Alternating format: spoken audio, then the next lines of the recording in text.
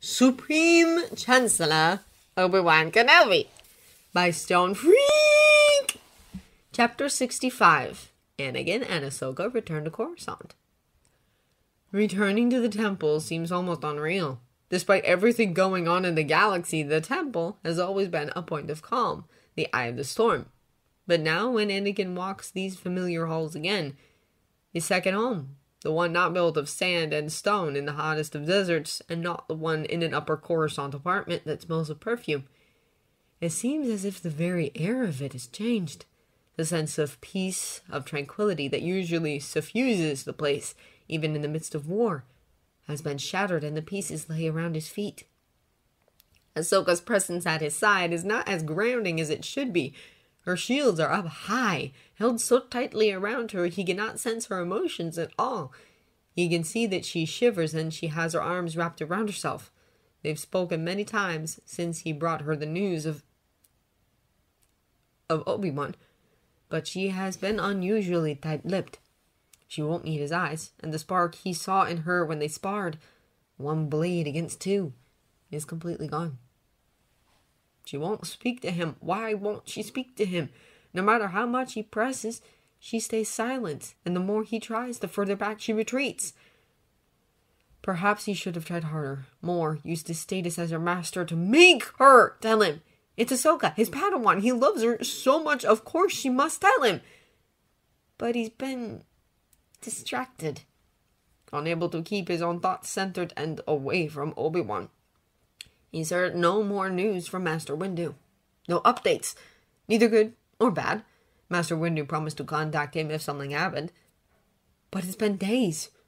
Nothing. Is Obi-Wan that badly off? Is he really... He catches the briefest glimpse of Master Bilba down a hallway. She looks pale and drawn, and for the briefest of instants, his stomach clenches in dread. He knows that she's a friend of Obi-Wan, even though she's much older. If she looks like that, has something... Beep, beep, beep. He startles at the sound of his comm signaling an incoming voice comm. He struggles to get it off his belt and fumbles with it, nearly dropping it several times before he finally has it steadily in his hand and ready by his mouth. Ahsoka would normally have laughed at him. Why isn't she laughing? If she can't even laugh. Skywalker, he says once he's answered the comm, casting his thoughts of Ahsoka aside again for now. Your notices arrived on Coruscant, you have, yes? The old Jedi's voice should be calming in its familiarity, but in the current state of everything, it just sends a spike of anxiety through Anakin. Please, no. Yes, we have. Please don't say something has happened, please. Come to the halls of healing, you should. Once rested, you have. Awake, Master Obi-Wan is not, but feel your presence, I think you would like. Anakin only just barely refrains from expressing his relief loudly. But as he relaxes, in the corner of his eye, he can also see some tension leave Ahsoka's frame. Do you want to rest first, Snips, or do you want to go to the halls immediately? He says, turning to her. She bites her lip and still won't meet his eyes. I'd like to go now, Master, she says, voice unusually subdued. Anakin frowns. He doesn't like it. He doesn't like it at all. Still, it will have to wait. Obi-Wan is more important right now. Ahsoka seems mostly fine. It's probably just the whole thing with Obi-Wan that has her out of sorts. That's probably it. With a start, Anakin remembers that Master Yoda asked him a question. We'll head over immediately, Master. He rushes to say, nearly blurting out the words. Wait for you here, I will. Amusement is clear in Master Yoda's voice, and if he sounds calm, then maybe there's no reason to worry. Maybe Obi-Wan really is fine. Anakin changes direction, heading right down a corridor instead of going straight to move towards the halls instead of the living quarters. You keeping up okay, Snips? He keeps his voice calm and collected through sheer force of will, even though he's still worried, still upset. He can't help but worry. What if they arrive in the halls and it's just Obi-Wan looking disappointed and the council telling him he failed the test, even though he had to fail it? For Ahsoka, it seems absolutely overkill, and he doesn't think they would do such a thing to Anakin's entire battalion, but what if they do? He tries not to think of the anxiety churning of his stomach as he keeps walking, but it's hard. What will happen if he has failed some sort of test? The only sound in the room when Anakin and Ahsoka enter is the gentle hum of machines, and the only light source is the bluish glow of the bacta tank. Master Obi-Wan seems somehow smaller than usual. It's hard for Ahsoka to put into words properly, but he seems diminished when he floats in the bacta, eyes closed, probably sleeping. She can't decide what she should do or say. Part of her feels like she's intruding. She's not as close to Master Obi-Wan as Sky Guy is, so being here feels wrong, maybe?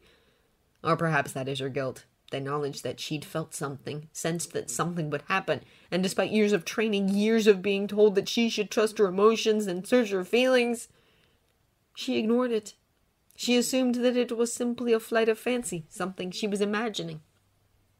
And now Master Obi-Wan nearly died in an explosion. She's afraid of what would happen if she tells Anakin about it. Would he be mad at her? Renounce her? She doesn't think so. Normally she wouldn't even contemplate it. It's not who Anakin is as a person, but this is different, isn't it? Master has been different ever since he got the news. She's been different. She looks around the room. Master Yoda is sitting in a hover chair, eyes closed, and his head is resting against his hands, leaning on his gimmer stick. He seems so calm, so peaceful. Is everything really okay?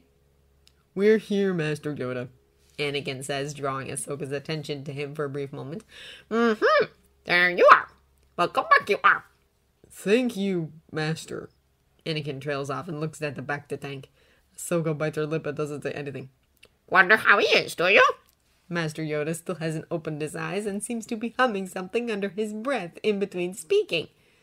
Ahsoka wonders what he's doing. Is this some sort of master thing that she can't hope to understand yet? Or maybe it's just a Master Yoda thing. Yeah, I've been worried. Anakin doesn't usually admit to anything like that, so the words take Ahsoka by surprise. She finds herself staring at him openly. He really doesn't usually talk about his feelings openly, at least not when it comes to things like worry or fear. Worried we all were, but live you will, despite the Sith Lord's last attempt. The Sith Lord? Ahsoka draws in a sharp breath and her heart starts pounding in her chest. She could feel and hear her own pulse in her ears. The Sith Lord? What? The anger in Anakin's voice is almost frightening in its sudden intensity.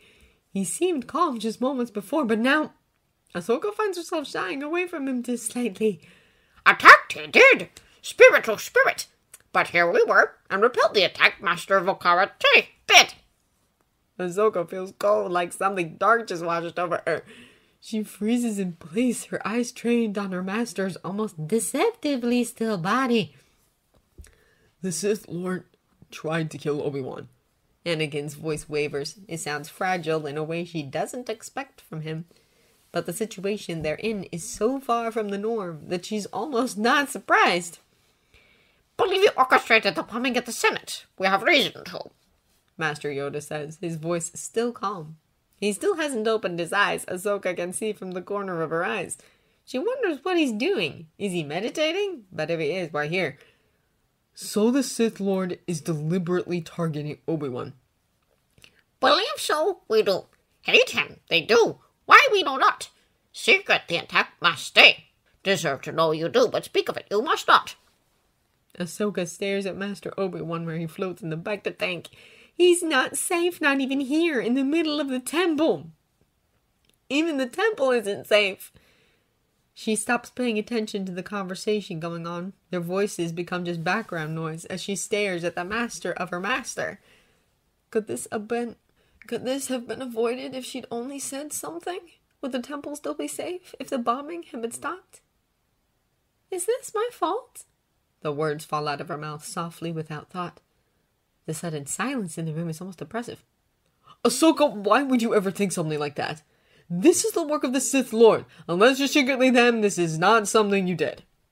Anakin's voice seems far away, but it's stronger again. Less frail, as if he suddenly found new strength. But I ignored the warning. The Force warned me that something was wrong, that something would happen to Master Obi-Wan. And I ignored it. I told myself I was just imagining it. How was it not my fault that Master Obi-Wan was hurt?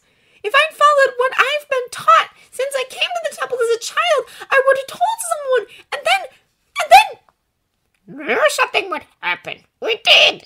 Master Yoda interrupts her. His voice breaks through her panicked litany and leaves her head ringing with confusion, with the sudden silence of her thoughts. What? Anakin's voice is dripping with disbelief.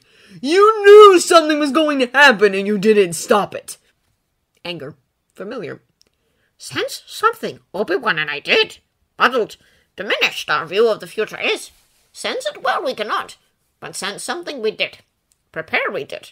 Ready the halls were. Brought troopers with him, Obi-Wan did. Had we not acted as such, survived, he would not have. Ahsoka stumbles into a seat. Your fault this is not, Ahsoka. Master Yoda's face is solemn. His eyes finally open as she looks at him. Sensed the future before, have you? She pauses, struggles to think of a time when she's felt something like that before.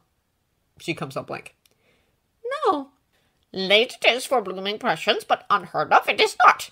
If never felt it before, have you? Recognize it, how would you? A heavy hand falls on her shoulder, and she looks up to find Anakin staring at her. I, had something similar. I started having dreams. Ultimately, those dreams led to a vision. I've never had anything before or since, though. Anakin seems reluctant to mention the topic at all. They are hard to recognize when you don't know what they're like, Ahsoka. I'm not sure I would recognize it if it happened again. But I didn't trust my feelings. I should have. Careful one must be when sensing the future. Chasing vague feelings, foolish it is. Your fault this could never be. If it happens again, I will tell someone. She makes the promise to them as much as herself. The guilt she's carried since she got the news, thinking that maybe she could have changed it somehow, is hard to let go of. But there's a sort of relief in knowing that she wasn't the only one. The Master Obi-Wan didn't stand or fall depending on her choice. That would have been too heavy. That's good, Ahsoka. That's all anyone could ask of you. Master once said that you often don't recognize your first vision as visions, even if you have them often. She nods, unsure. She's had some instruction about visions. Everyone does, since anyone can have one, though some are more prone than others. But she still feels wrong-footed with how she did not recognize it. She should have, shouldn't she? Speak to a mind healer, do you wish? Master Yoda's face is kind, but she can sense some worry. No! She blurts, unable to stop herself. No, it's not that bad, and I've just felt a bit guilty. I'm fine. It's not bad enough that I need to talk to a mind healer. She's fine. Just fine. Serious to talk to a mind healer, it need not be. Master Yoda suddenly looks sad. Shameful to speak with a mind healer, it is not. Of course not. She knows that. She just doesn't need to. She's fine. I used to go to a mind healer, Anakin suddenly says. What? Ahsoka finds herself staring at him. He doesn't even like going to the regular healers, but he went to a mind healer? I, came to the temple in an unusual way. And I was part of the Battle of Naboo. He scratches the back of his head. Everyone just wanted to make sure I was okay, give me a helping hand if I needed it. He shrugs one shoulder. Oh, yes. See, Master has this you did, yes? Master Yoda looks sad, even more so than before. And Anakin, his eyes turned to the ground, and she could feel the sadness coming off him too. I did, yeah. Until she died. Oh. She died? It must have been a long time ago because Ahsoka doesn't really recognize the name. Yeah, I was around 12 at the time. She went on a mission and just never came back. I was given the option of grief counseling and finding a new healer to talk to if I wanted to. But I decided not to. To help mediate a conflict she went. Traumatized children there were. Calm it was supposed to be, but wrong something went. Renewed the hostilities did, and caught in the crossfire Master Hestish was. Master Yoda's ears droop slightly. Oh, I see, Anakin says, looking far away. They never told me what happened, really, just that she'd returned to the Force. Ahsoka feels oddly like an outsider, as if she's listening to a conversation she shouldn't be hearing, as if she was eavesdropping. She curls in on herself, unsure of what she should do. Master Obi-Wan went for grief counseling right after Master Qui-Gon died, so we went to the Mind Healers together the first few months. Anakin nods to himself. There's really no shame in going to talk to them, Ahsoka, and it doesn't have to be bad for you to do it. Sometimes it helps to talk to someone who's been trained to be objective. I even developed an affinity for the sound of someone writing with a Bristol pen on flimsy, because Master Hestiche would always take notes like that. I find the sound comforting, really. He laughs, rather awkwardly, but it does make Ahsoka feel better. Maybe she should. But later. She looks at the Bacta tank again, and her chest hurts. Even the temple isn't safe. Anakin feels kinda bad. Here he is, telling his Padawan how good it can be to talk to a mind healer, even when it's not something big, even though he's been avoiding it since he was 19, and Mom died. He should probably go. Master Hestiche would probably think it would be beneficial for him, but mind healers take notes. They probably share this with the council. How could he possibly talk about what's really bothering him if the person he's talking to will report it to the council? If it had been Master Hestiche, well, they could probably convince her to keep it secret, but anyone else? No, it's better if he just keeps it to himself. He doesn't want to be kicked out of the order. He doesn't want to lose his second home. While he knows that his home with Padme would still be there, how could he possibly do his best for the galaxy, the kind of thing that drew Padme to him in the first place, if he's no longer with the Jedi? How can he be a hero if he's not a Jedi? He left his mother to become a Jedi. How could he ever leave it behind? Leaving Tatooine, leaving his mother, he left the culture he was raised in. Sure, it was the culture of slaves, beings who didn't even own their own bodies, but it was theirs, secret and precious. Having to leave the Jedi, the home he's had for most of his life. He can't bear the thought of losing it, just like he can't bear the thought of losing Padme. He wants all of it. His place with the Jedi, his friendship with Obi-Wan, his marriage with Padme. Losing any of it would be intolerable. And if that means that he can't go talk to a mind healer and instead has to keep his worries on the inside, then so be it. Better to carry some worry around with him and struggle with his emotions on occasion than lose everything he has and loves.